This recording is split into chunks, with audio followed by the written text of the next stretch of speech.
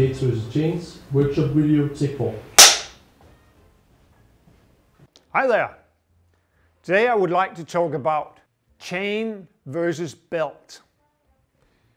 Over the years we have got used to this nice looking belt made out of carbon fiber and some Kevlar. Heavy duty, it looks like plastic, but it's definitely not. Why is it that we sometimes like to choose it before this one?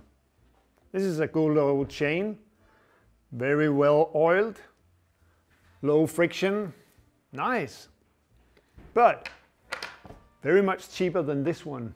And the components related, which means a rear sprocket and a front sprocket.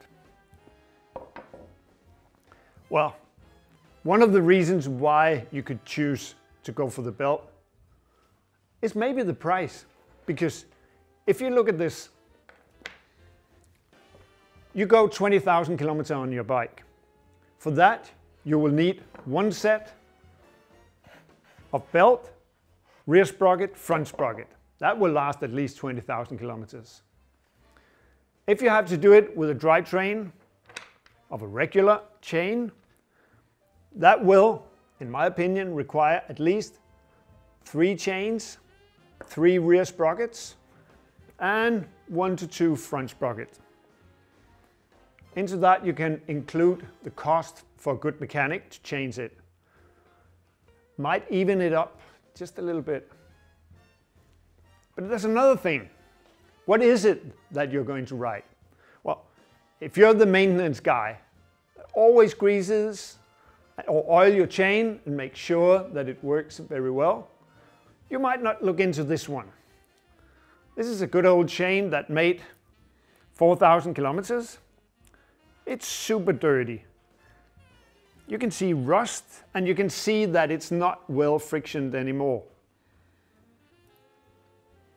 Compared to that, we have a belt here that actually did the 20,000 kilometers.